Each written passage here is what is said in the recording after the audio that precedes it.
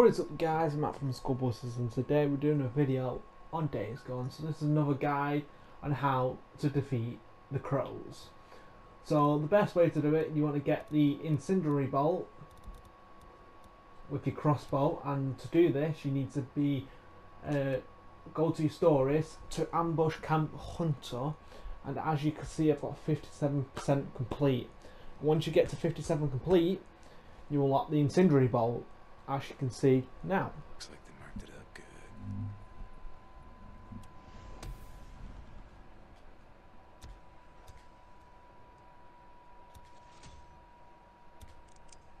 What's this?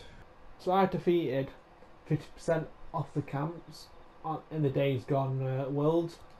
I still got a lot to do, but this is going to be the best way to defeat the crows.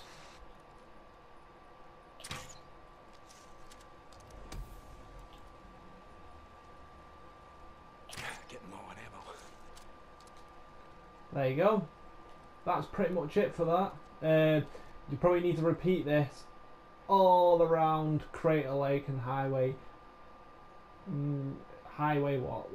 97. So I would recommend just getting the incendiary bolt. There's the tools for it, the recipe, and that's about it. So thank you for tuning in. I'll see you all soon, and adios.